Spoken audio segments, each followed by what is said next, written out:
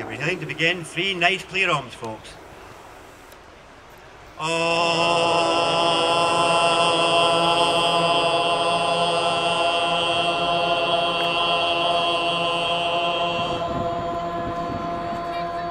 Thank you, and again.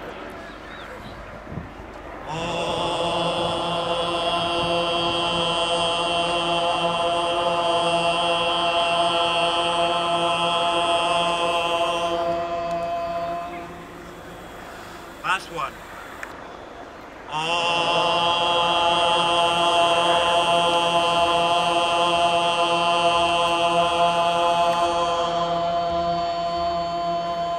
Just keep your eyes closed and pause in the aftermath of the sound. Just continue to breathe. Did you know that your fundamental state is one of feeling perfect bliss and peace and where you are, and that all that is ever happening with all these stories is to try to pull you from that fundamental state?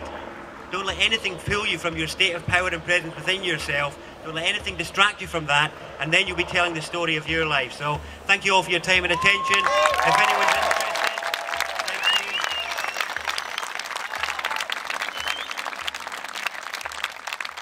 If anyone is interested in the rest of my work, my 2 websites are peoplespublictrust.com and alternativeanswers.net. The biggest message I want to give out is I think we're actually in the midst of a gender crisis. I think the biggest problem that we've got is the fact that all our men have to be collared before they have to go into certain establishments. There's places I can't go unless I'm wearing a collar and cuffs. And my point is that just because they're made of fabric, it doesn't change what they are, which is symbols of slavery, and it's what they've always been. You're in a graded collar system of blue collar, white collar, dog collar. All the police here are known by their collar number. They get their names taken off them and they're known by their collar number because they are uncuffed and allowed to use force while you are not.